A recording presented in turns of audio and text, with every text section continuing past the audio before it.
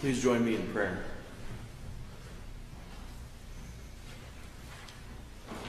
Holy Spirit, we ask your continued guidance from within and from without,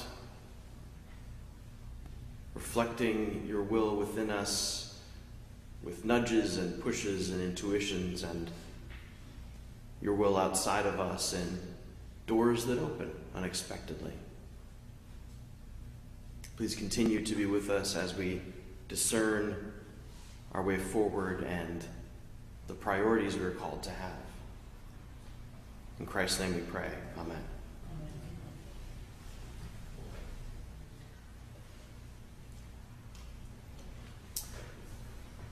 So as I reiterate each Sunday, and as many, if not all of you already know, we have been moving through the book Celebration of Discipline by Richard Foster. And the book lays out 12 different spiritual disciplines, and there's a chapter dedicated to each. And as always, you're welcome to come to the discussion tonight at 7 as we continue to discuss the book itself. But this Sunday, the theme we're drawing from that book, from one of the chapters, is the theme of worship, the spiritual practice of worship. And you'd think that since we do this spiritual practice together for an hour every Sunday, sometimes more than Sunday, we do some Wednesdays, some Thursdays, Christmas doesn't always come on a Sunday, etc. You think that we'd already be experts, and we would come to this text and just read things we already know and be reassured. That wasn't really my experience reading the chapter on worship in the Foster book. And it isn't required reading to understand what's happening today. It's supplemental. But it's interesting. Richard Foster has this habit of kind of introducing a spiritual discipline. He's excited about all 12 of them because he wrote a whole book, and that's difficult to do. So he introduces the spiritual discipline at kind of a basic level. And then by the end of the chapter, he has expanded the spiritual discipline and pushed it kind of to its edges. And so I appreciate this because he gives an introductory level, like this is the basic idea of what worship is. And then by the end of the chapter, he's like, every moment and every thought and every action should be suffused with worship for God, and that's how you should live your life. And I've taken multiple multi-day retreats to focus on this, and you're like, wow, that's a lot, okay. It's a little intimidating. But I like that he shows us the first steps on the path, and then he also shows us way down the path, farther ahead, what we might be in store for, or what might be in store for us as we continue with these disciplines, which as always are best understood, probably only understood as practices. So if you read the book, like, that was an interesting book, and then don't practice these things, they don't take root in us, they don't have a chance to change us. Fortunately, worship is going to be something we continue to do, and I hope that we continue to approach it as a spiritual practice with that intentionality. The first point that Foster makes about worship is reflected in our reading from the Psalms this morning. That point is that worship, it isn't primarily something we do on our own initiative. Like, we didn't come up with worship, we didn't invent it. Worship is a response to what God has already done and what God is already doing. So if God wasn't doing anything, and if God had never done anything, then worship is a giant waste of time. We should be doing something else, even with our hour on a Sunday. But worship begins as a response to God. God has done something in my life, in someone else's life, and I saw in the past, and I've learned about, and I have to respond to this in some way, and that response is worship. So we are in worship responding to God. And as we follow along with the path that Foster lays out, and that Scripture does as well, then that response to God, this idea that that we are to respond to what God is already doing, carries us through to other parts of our life. We don't just respond to God for an hour on Sunday, punch our clock and then walk out and go do other stuff. Ideally, it changes our view of how we use our time every day. Like, what if every day was a response to God in some way? Would that drastically change what your day is like? Possibly. Is it worth making that change? It's worth thinking about, I think. And so, as this idea and this discipline of worship moves out into other parts of our life, it also absorbs and incorporates other spiritual disciplines. So even Foster talks about this. As he's talking about worship, he's also talking about prayer, one of the disciplines we've read about. He talks about meditation.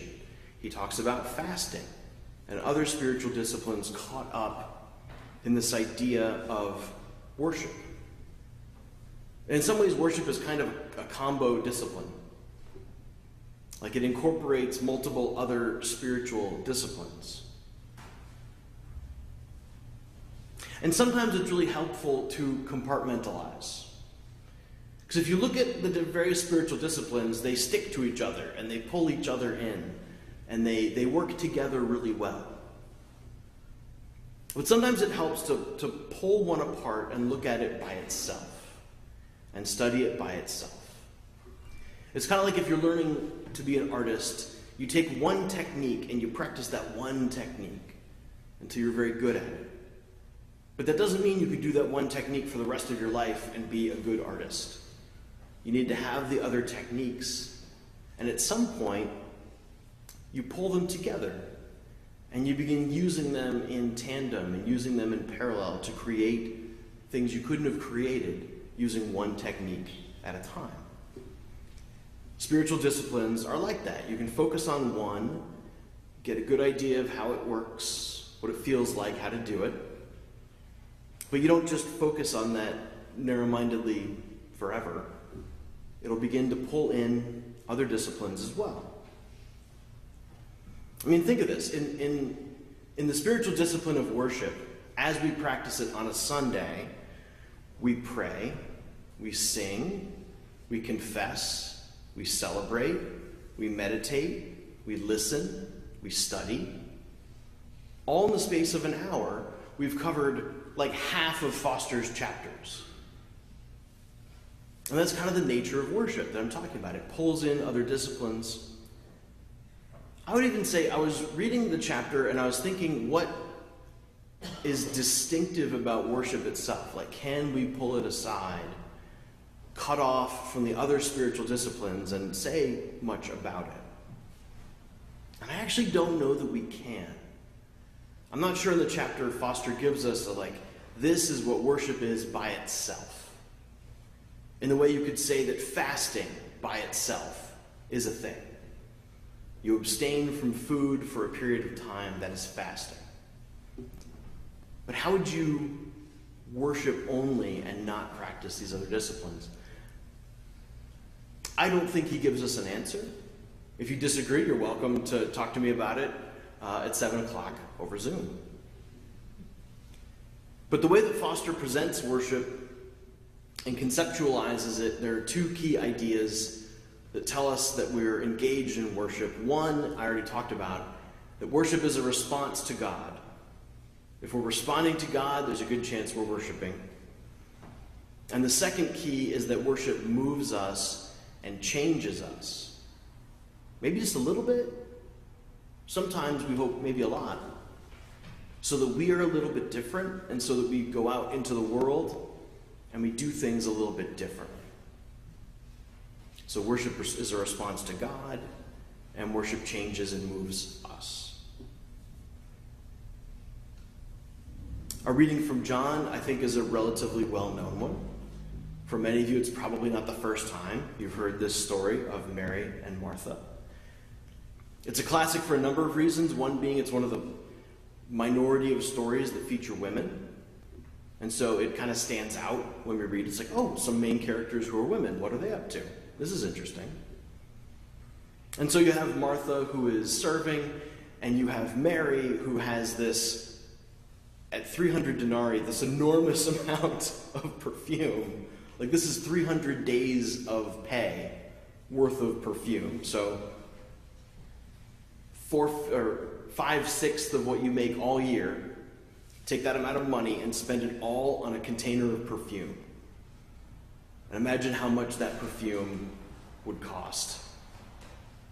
So it's this huge sacrifice that Mary makes, and she anoints Jesus with this perfume, and the fragrance fills the room. I love that image.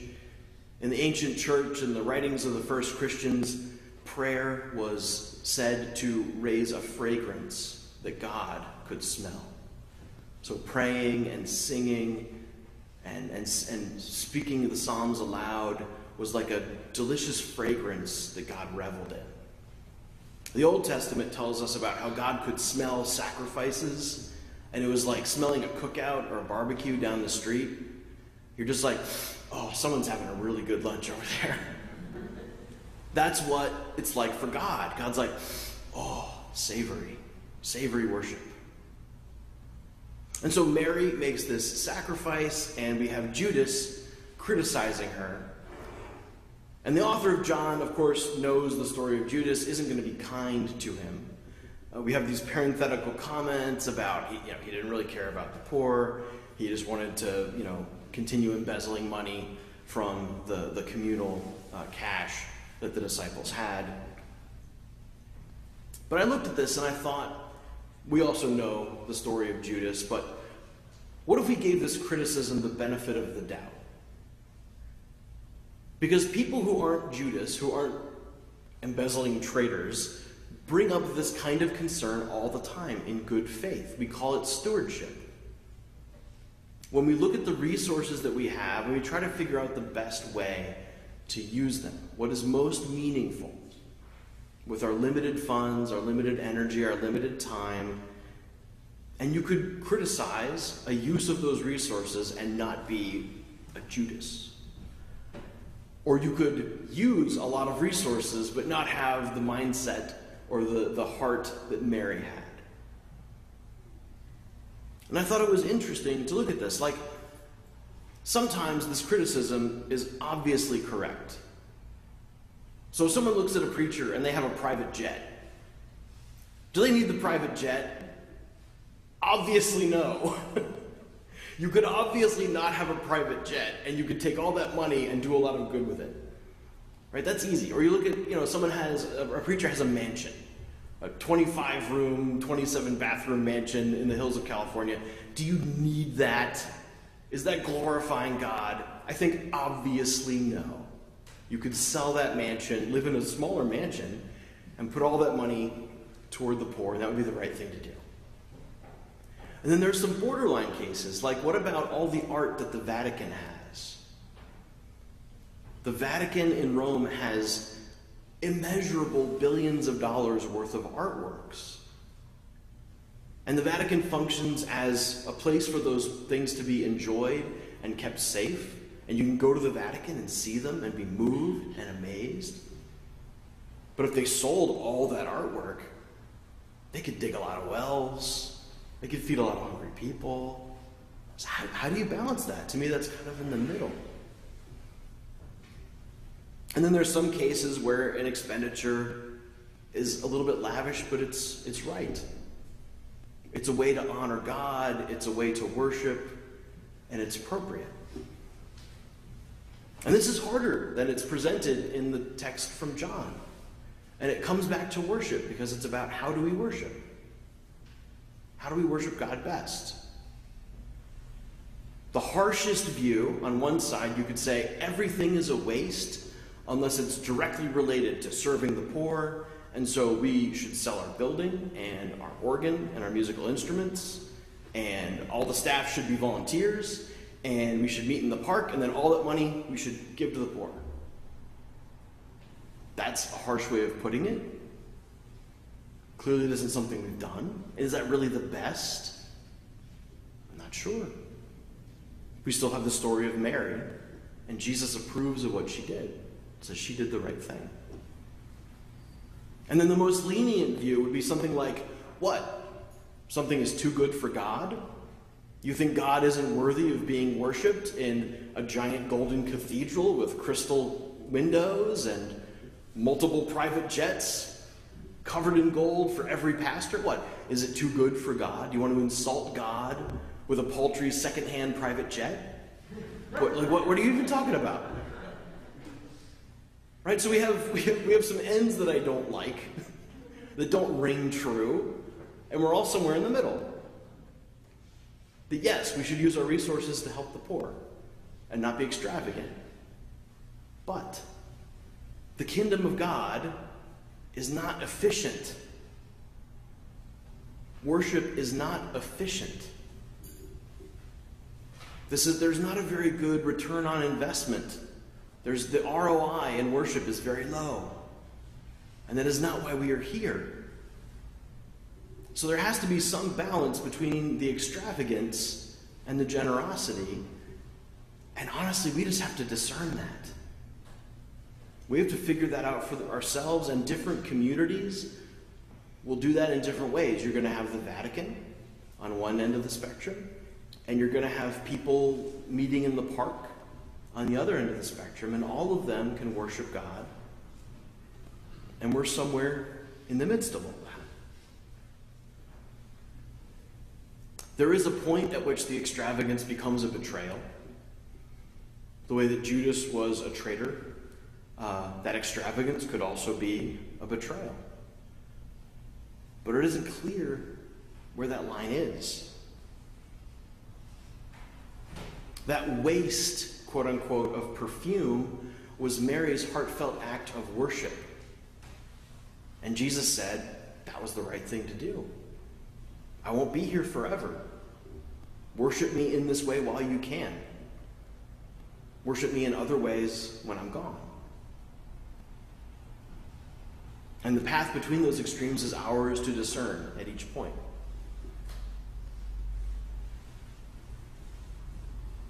Returning to talk about worship directly. The interesting thing to me is that as Foster presents worship as potentially being anything in life, like Foster presents a life that is a continual act of worship. So if that's possible, then worship can be anything. Meaning worship can be whatever we need it to be. Worship can be whatever moves us, whatever changes us, and whatever is an honest response to God. And even in the Presbyterian Church, because most of what we do here is tradition and habit. Like the Book of Order that's our constitution, it doesn't tell us to worship this way. Even though almost every Presbyterian church I've been to does have some version of this service. We don't have to. This is tradition, this is habit. We could change almost everything about worship and still be perfectly legitimate. There are only a few things worship has to have. I'll let you know, because I encourage you to think about this going forward. This sermon was largely written in the lounge of a hotel while I was driving my uncle back from Memphis, so I'm leaving this one open at the end for you. A worship service must be open to anyone. As long as you're here and you're willing, you're not a danger, you're not a threat. As long as you're here with the intent to worship, you're welcome, period. And so we have to make that clear as part of a worship service. There has to be an opening, there has to be a welcome. That is a requirement, okay? A worship service must include a confession of sin. And we're not going to be mean, we're not going to leave you hanging, we're also going to have an assurance of pardon. The purpose of that isn't cheap grace. The purpose of that is so the things that stand between us and God, we set them aside for a while. Whatever sins are separating us from God, we put them aside, or we get past them if we can, so that we're able to worship. The idea is if you're still hung up on what you've done, you're not going to be really able to worship. So there must be a confession, and there must be an assurance, for a Presbyterian worship service at least. There must be the proclamation of the word. So that could be a reading from the Bible, it could be a song, it could be dance, it could be visual art, it could be a sermon, normally it is. But at the center of the service, we encounter the Word of God in whatever way works best, whatever way is most effective. And then after that, there must be a time when we can respond to the Word of God. It doesn't just sit there for us to enjoy and congratulate ourselves. There must be a time to respond. So that response could be Holy Communion, it could be an offering, it could be a recommitment. Our joys and concerns are a response to the Word of God. And then last, for a worship service, there must be some kind of sending at the end. We don't just end, turn the lights off, drop the mic, walk out. The idea is that we have been moved and changed, and we're sent out into the world to be, God willing, a little bit different and a little bit better. But given those 5 basic requirements, there's a lot we could do. There's a lot we could do with that form, with that basic shape. And as you leave today, I hope you spend time thinking about that. About other ways that we could worship God in addition to this way, or changes we could make to what we do on Sunday. If Foster encourages us to think of worship as potentially being everything in life, and that also means in a way that worship could be anything. Anything that is a response to God, anything that moves and changes us, could be worship. And so I invite you to look inward, to think and to consider and to remember what has moved you in the past. What has changed you over the course of your life? What brings you closer to God? And as we go forward, I want to hear about this. I want us to talk about it. Because those are the priorities that we should have when we are deciding how to worship. Amen.